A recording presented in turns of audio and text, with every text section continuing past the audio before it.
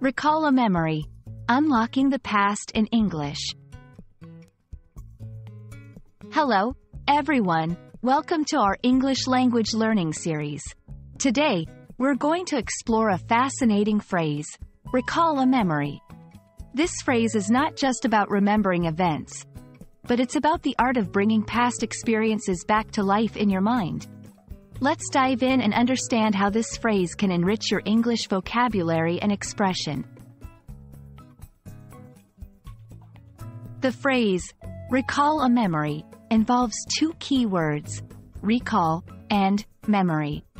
Recall means to bring something back to mind, or to remember something.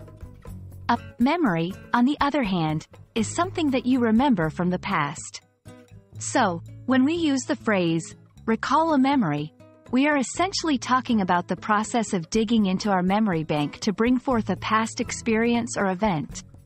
This phrase is often used to reflect on personal experiences, historical events, or to share stories. Recall a memory can be used in various contexts. For example, in a casual conversation, someone might say, "Can you recall a memory from your childhood that makes you happy?" In a more formal setting, like a history class, a teacher might ask, "Can anyone recall a memory or a story about this historical event?"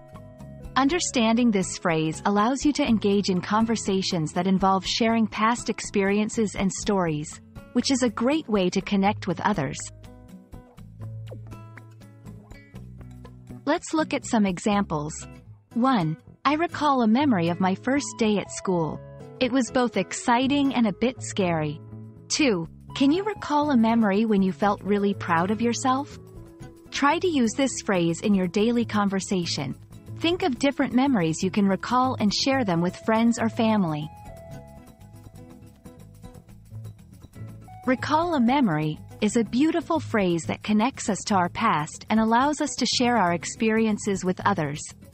Remember, the more you practice, the more natural it will become in your conversations. Hope you found this video helpful. Keep practicing, and see you in our next lesson.